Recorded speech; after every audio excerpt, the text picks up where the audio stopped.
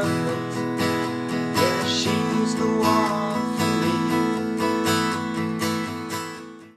Welcome to this video about the Hotel Bahamas and Hotel Bahamas 2 in Mallorca in September 2024. You've probably searched TripAdvisor, Google and YouTube to see what it's like here. So hopefully this video will show you what to expect on your visit if you want to come here. And at the end of this video I will tell you some pros and some cons, what we've found that may help you decide whether to come or not to come. Hope you enjoy the video.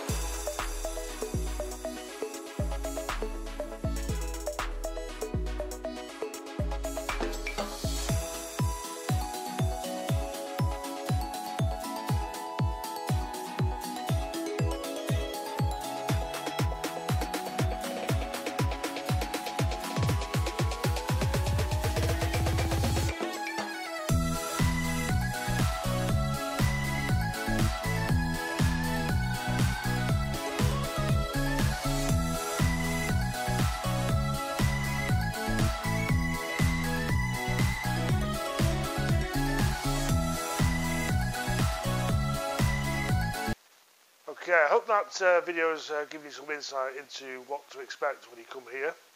I'll give you some quick pros and cons of what we've found on our visit here for 7 nights. First with the cons, probably if you're on the roadside of the hotel, you may find you get to wait by some cockerels. People have complained that we've been talking to about them. It's not the hotel's fault, it's to do with the local area, not a lot they can do. What I would suggest you do is try and book a sea view room. May cost you a bit extra, but it's worth it in the end. Another con you'll probably find is that the sun doesn't get onto the pool until about 12:30, 1 o'clock. But if you go over to Hotel Bahamas 2, that pool is in the sun, a bit smaller, but it is in the sun most of the day, and the bar opens around about 12 o'clock. We were lucky on our room. We ended up with a double bed, and we even got a fridge in here, which was good. Which most rooms are 2 singles which come together.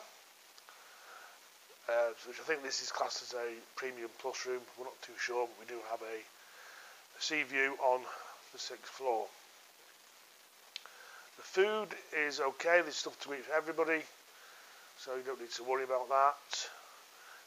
It's a bit of fun trying to get the food because it's like the last saloon.